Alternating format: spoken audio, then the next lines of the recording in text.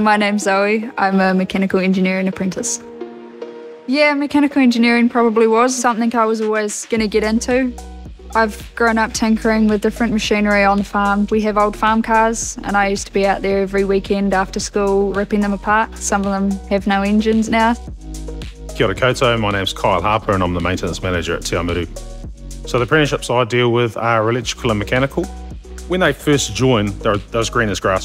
Very little understanding about the day-to-day running of a milk processing factory. And then we turn them into someone who can get the plant from being crashed to back online again and producing world-class food.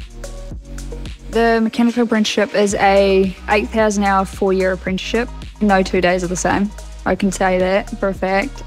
The best thing so far about it is the amount of learning, the different machinery, the different techniques to use. You can do one job, but do it 10 different ways. You learn more, you build your skill base. And once you've finished your apprenticeship, you can pretty much do anything because you've had the experience within every plant.